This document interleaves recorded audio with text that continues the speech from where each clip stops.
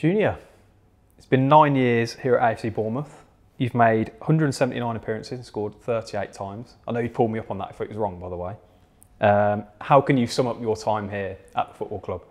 I'd probably say roller coaster, really. Like you say, 9 years, and within that 9 years there's been lots of ups, many times obviously, a few promotions to the Premier League, playing against some of the best teams in the world. Then obviously on the other side of that, we got relegated once, and stuff behind the scenes like injuries and stuff is always tough. So yeah, I would say roller coaster.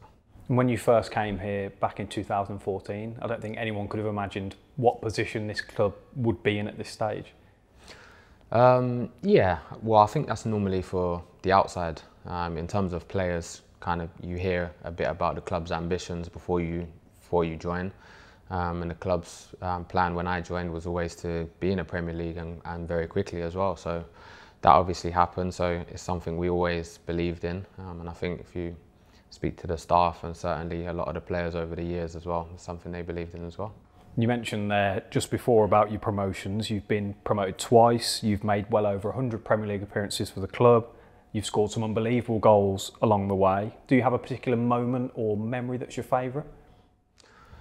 I have so many, to be fair. Everything, just playing like week in, week out in the Premier League since growing up as a child has been a dream come true for me. With my teammates as well. I think the goal maybe against United, the corner, one, it being a corner, but two, more than a goal. It was what it represented that day. Obviously, it was for Harry Arter and his family. So I'd say in maybe a single moment or something I look back on, I would say that's probably it. But there's so many goals, so many games. That's been an honour, really. You didn't just buy into things on the pitch. You also bought into things off the pitch in the local area. How important was that to you as well? Massive. I think what this club represents, together anything is possible. And I think the players tied to the community, I think with it being sort of like a tight-knit club as well, maybe the size of the stadium, I think plays a part because you get to know sort of a lot of the fans personally. So when you're walking in, when you're going out, you're seeing a lot of the same people. And then obviously in the community as well, meeting different people, going to the local schools, playing football with the local kids and stuff like that. It's all been brilliant. You mentioned there about being a part of the community. There have been so many fans that have outpoured with love towards you and how talented of a footballer you are. How important is that for you? Yeah, it's massive. I think sometimes things like that help and give you kind of confidence, like what I'm saying, when you're away from the pitch and you're struggling with a few injuries and stuff, which I have, especially the last couple of years. To hear things like that make it more important, a little bit more special, to know that you are still a valuable member of the squad, the club. Because at the end of the day, this club stands for more than just what's on the pitch. It's also what you do off the pitch with the people you affect as well. You've been such a popular player here amongst the staff, fans and the lads. How much are you going to miss being around? Yeah, I think that would be the biggest thing. In terms of football, and when things come to an end, it's always difficult for obvious reasons, playing and stuff like that.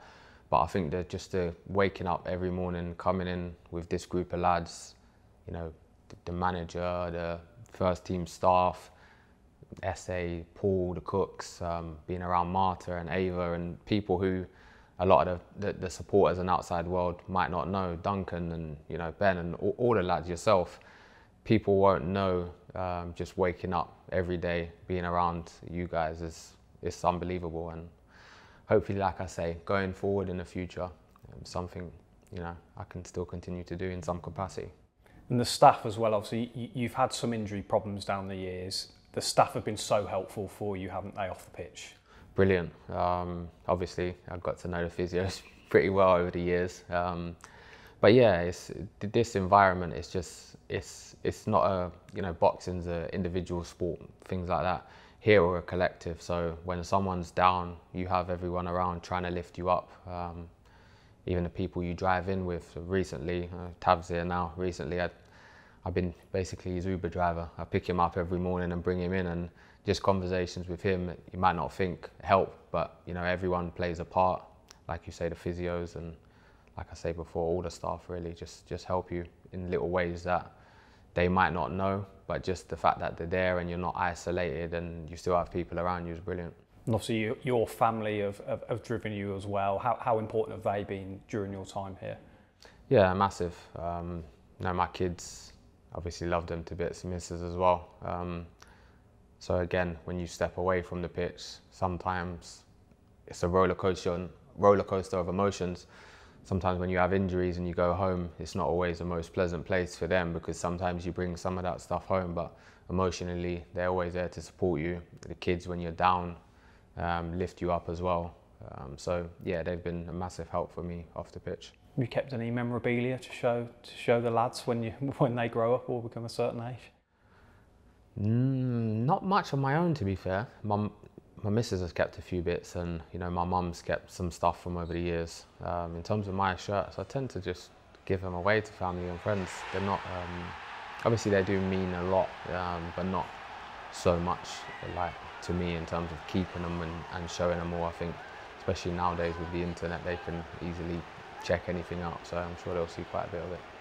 Just finally, will there always be a little bit of you that keeps an eye out for our results here, and obviously you're still close to some of the lads, so I guess you'll still be in contact with them all? Yeah, definitely. This is pretty much home for me now. You know, I've lived down here, grew up in London, but this is pretty much home for me now. If I'm not here watching the lads, supporting them, then I'll always be sort of online trying to watch the games and definitely catch the results, and obviously keep in contact with the lads, the staff, and like my family here. So yeah, definitely. Football and being in here it's a job, but at the same time it's family. But I think away from that, you're still the human being, so you still want to treat people the way you want it to be treated. So when I was growing up, and if someone was to come to our estate, I was interested in, whether that's for football or whatever, we always appreciate that. So I try to, whether it's a school visit or just being about, first and foremost, you're a human being, so you got to try and be a decent one and treat people well. I always think you've gone above and beyond with that, though. I'd say as I'm supposed to. I don't think it's above and beyond. I think if you have time for people, simple saying, it's nice to be nice. I think if everyone spent a little bit more time with people, speaking to them, helping them, or trying to lift them up, or whatever it is, then the world's a better place. I think it's quite important that a lot of people see you as such a talented footballer because they see everything that happens on the pitch and everyone can see your quality. But I think people deserve to know about what kind of a bloke you are. I think that's really important. All the stuff you've done in our local community, whether it be feeding the homeless, or even if it's like giving Adam Sevenoaks a call, you know, Adam, who we all love. I just think with all the setbacks that you've had, to still be that positive guy, an infectious guy around the training ground, is such a credit to you. And it's been such a pleasure to work with you. And I'm only a media person, but I think I speak on behalf of all the staff just to say thanks for being you. Despite everything that you've been through, you've been an absolute pleasure to work with. Thanks, Josie. Appreciate that.